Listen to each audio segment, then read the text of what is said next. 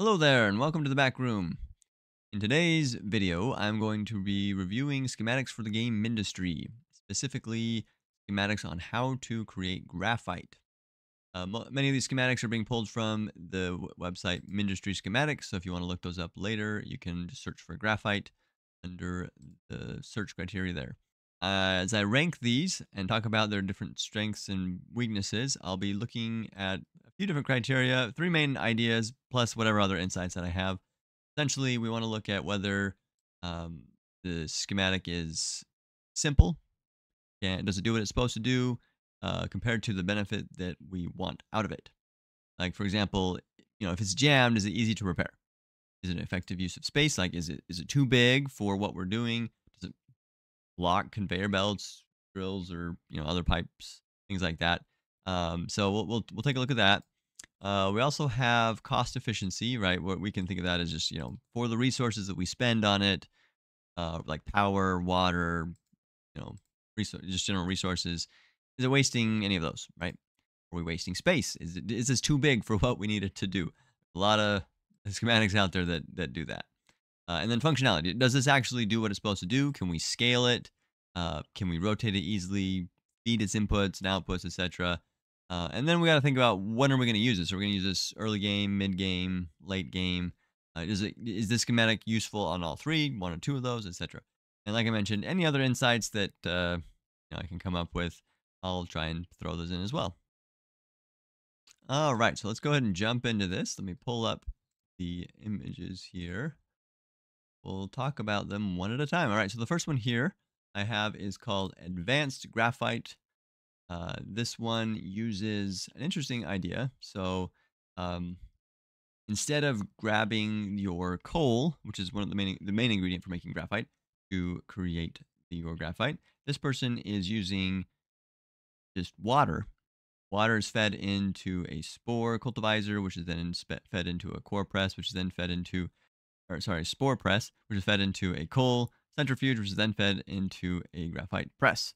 Okay, so this one has got a few things that are going for it that are well. You can see immediately that this is just a repeating pattern. You can scale two of these graphite presses, um, and then you can extend it off to the right as far as you want.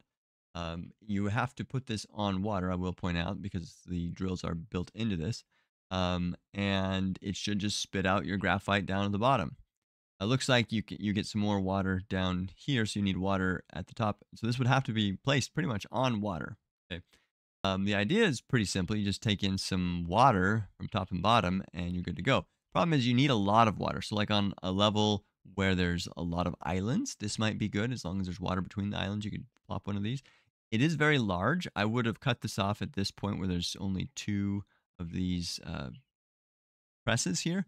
It is a little bit large. Also, I will point out that the ratio is really wrong on this. Okay, you've got two water to a single spore cultivator. You need three of these drills of these pumps to one of those, and then for a spore press, you need five of the cultivators. So the ratio is all wrong. For this one in general, I don't like it.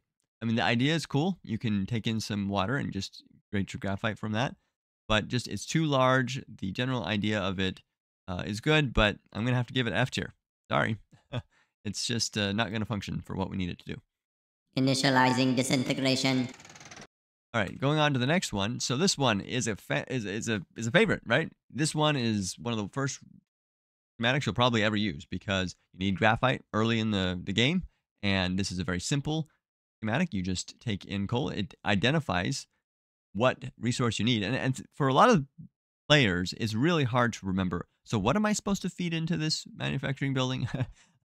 When I play with this with friends and I've never played Mindustry, I get that a lot, right? And so I find it helpful to leave hints in the schematic what it does, right? In this case, you need to put in coal in the top and you'll get out graphite from the bottom. This one is great because it doesn't take up very much space. You don't really have to worry about it getting jammed because you can see on the conveyor belts what it is going to put out. Doesn't take any power. It's very compact. You can put two or three of these in line and use routers on the top to feed in to each of them and collect them in the bottom. You can scale this to an extent. Granted, you probably need to upgrade the conveyor belt to use a titanium conveyor belt at some point, but This will work probably early, mid game. As you get to the later game, you're going to need much more production. So I'm going to give this one. I mean, it's not an S tier because it doesn't produce a ton. It probably a B. It's very solid. You will use this early the game, maybe a little bit of the game, or middle of the game, but eventually this one falls out of favor for others. Okay. All right. The next one here is we have the Graphite for Multipress. So this one is actually kind of interesting because they took the press and duplicated it vertically. You really only need half of this schematic. I'm not going to dock any points for that because this is actually a really good schematic, but I would uh, really only save one of these because then you can scale it and flip it yourself. That would take up less space. You don't need this much graphite. But essentially, it takes in coal from the top. It's got or the bottom. It's got your water right there next to your graphite presses, advanced graphite presses. It has a little node indicating, hey, you need to feed power to this. And I like that signaling. So whenever somebody is new to this, they're like, oh, why is this not working? Oh, well, it needs power because there's nothing connecting to the power node. So I think this is a really good one. It's not going to work for you early game because I think the graphite press, I think this might require plastanium. I'd have to look that up.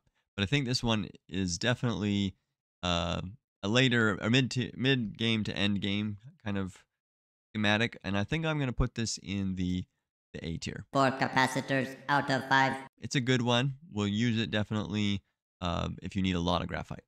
Okay. You can scale these by putting multiple of these in a row or flipping them, as you can see in this schematic. So I think this is a pretty good one. So definitely an A tier.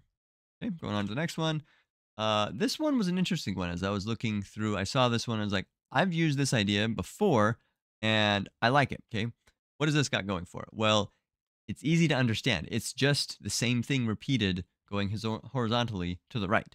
And so this is great for scalability. It's easy to use, easy to understand. You just need to feed power to it, which I will dock that a point here because it doesn't have any power nodes to indicate, hey, you need to put power.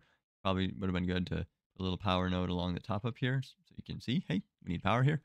But what it does is it takes coal on this plastanium conveyor and pulls it off using these unloaders, feeds it into your graphite press, and would spit it out the bottom. And that's another thing. You probably should put a conveyor belt along the bottom just to indicate that that's where it needs to come out. But it could really come out any direction. It makes more sense to come out the bottom though. So there, you could even put another plastanium conveyor belt along the bottom to feed it out, and you're good to go. So I think the challenge here is that these unloaders only unload 3 or 4. I think it's 3 items at a time. So it will be a bottleneck right there.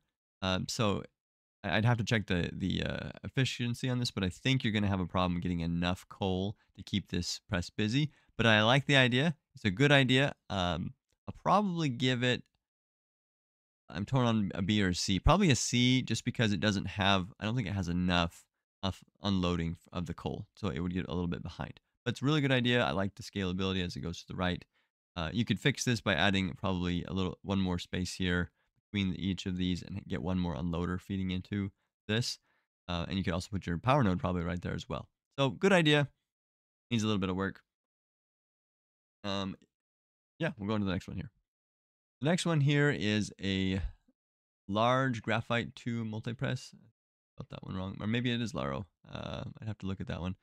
Um, I think that's might have been who actually uploaded it. So maybe we'll just say it's Laro. All right, so we got Laro Graphite Press 2. This one's great because it's very similar to the one we saw before, the Graphite 4 multipress. But in this case, it has the drill built into it.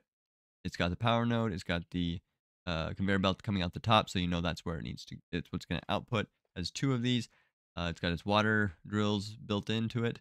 Really good. I think the only shortcoming here is that it has the drill built into it, which is nice. It's good, but it's not. It's also bad because if you build this on a small coal spot on the map, that's great because if you only have like a 4x4 section, this covers it. You're good to go. But if you have a very large coal section, you're then losing space to these drills off to the side.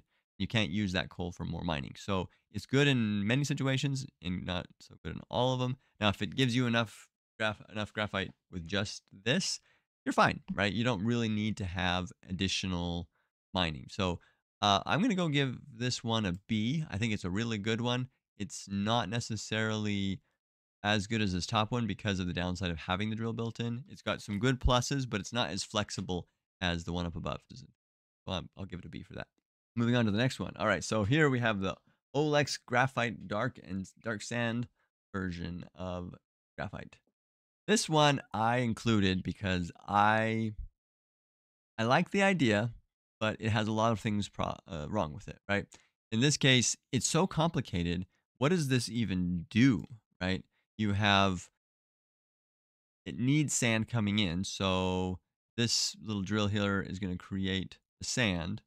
This large oil drill is going to pull up the oil, which is then going to feed it to your full centrifuge, which then needs to go across a bridge up to the top, which then spits out your graphite press. You got water to each of these. It does have an overdrive injector, which is really good, but I don't know if this is going to be effective. I don't know if you have enough sand here. To me, I think this is not going to produce enough sand for you.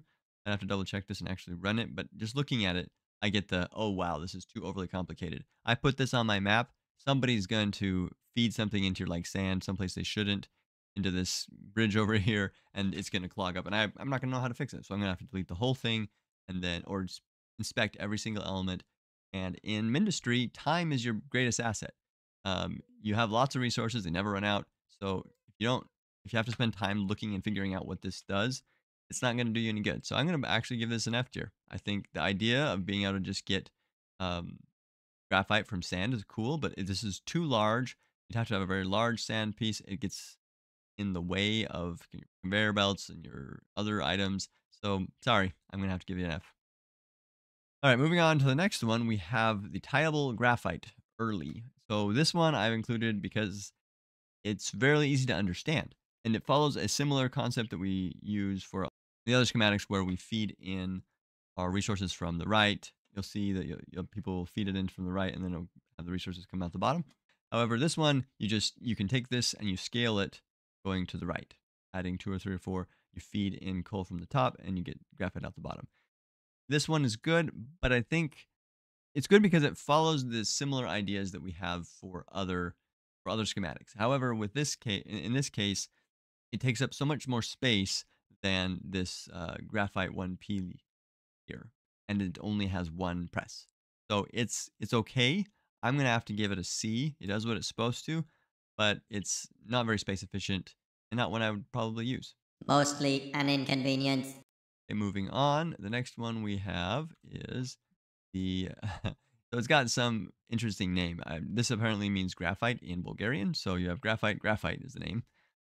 This one has 6 graphite manufacturing places. It takes in coal from the bottom and it passes coal up to the top, and only graphite is allowed to escape. So the good news here is that your graphite is going to get generated and passed up. It's a good idea. I have seen a version of this where there's only 4. I've never actually used the 6th one, so I think this is a good idea. I'm going to go ahead and say that it works like the one that's just 4. And we're going to give this one, I think it's if you get too much graphite in this. No, I think this should work. This should work. We're going to give this an S. I like this one. I think it's a really good one. It is effective for what it needs to do. It takes up very little space. It is easy to understand. I mean, if you put like a sorter down at the bottom, you could make it a little more easier to understand what it's doing. Pass up the coal through the middle, and then graphite top. So I think that works great. Again, we'll give that an S. Oops. Okay, so this one there's only 2 left. These 2 are my creations, actually. So when I was trying to come at a solution for how to manage graphite, I stepped back and said, all right, so for all of my resources, is there a way I could standardize these so that they're all the same shape? And that's one of the problems, one of my critiques about a lot of these other designs is that they're all different shapes. This one, you have a long, skinny rectangle. This one, again, a long, skinny rectangle. This one is a giant square. This one is almost square. It's pretty good. But this one is long and skinny. And so you have to fit these on the map where you have space. And they're all different sizes. And it's not necessarily easy to tile these ones next to the designs for your other resource generators. Okay. So I said, let's make a schematic that is square and follows a standard. In my case, I have the resources coming in from the left and going out the bottom. So you take your coal, pass it in here. It gets passed to all 4 of these uh, these Resources get passed to all 4 of these presses, and then it comes out the bottom. Now, the benefit to that is that it's very square. I can tile these with a couple spaces between them going off to the right or to the bottom, and I just feed in the coal. This one was one of my first attempts and will work for some of your initial levels. I think it has easy to understand what it does. It's effective. It's got a pretty effective use of space. There are a couple extra spots here, but pretty good on that. You can scale it by putting multiple in a row and in a tile. It can be used early game, middle game, maybe not so much late game. In general, it's pretty good. Oh yeah. The problem with this one is that it only can accept resources from the left side, and I don't like that. So I'm going to give this one a B, and you'll see why as I go to the next one. Okay, so this one here is my favorite schematic of all the ones I've got. So sorry, spoiler alert, it's going to be an S tier, Personal bias detected. and I'll tell you why. Okay, so in this case, it's a perfect square. All the cells are filled, and you can feed in the coal from any direction. Okay, as long as it touches one of these squares, these presses will share the coal using these unloaders. There's an unloader underneath this bridge between all 4 of them. And so you can feed in the coal from any direction, and it will feed out the bottom and go to where you need it to go. So this is the standard that I came up with. Was I want to have a schematic that feeds in resources from any direction and outputs it out the bottom, or one direction, right? So I can take as little time thinking about this as possible. And really in Ministry, that's the short resources is time. Granted, you can pause the game. It's all about how fast can I build this and build it quickly and efficiently. These can be scaled where you stick them all right next to each other. So you can put 3 or 4 in a row. You can put 3 or 4 vertically. It's really effective in that regard. You just feed in the conveyor belts with the resources from any direction again, and feed out the bottom. So very effective, very useful. One downside is that it does require silicon to create these unloaders, and so I don't think it won't work for early game, but it will work very well for late game and end game. All right, so that's all I had for today. I hope you enjoyed going through and seeing these various ideas on how to create graphite in the game industry. If you have any questions or better ideas or additional schematics I should look at, go ahead and comment in the comments below, and I'll leave it at that. Thank you for watching.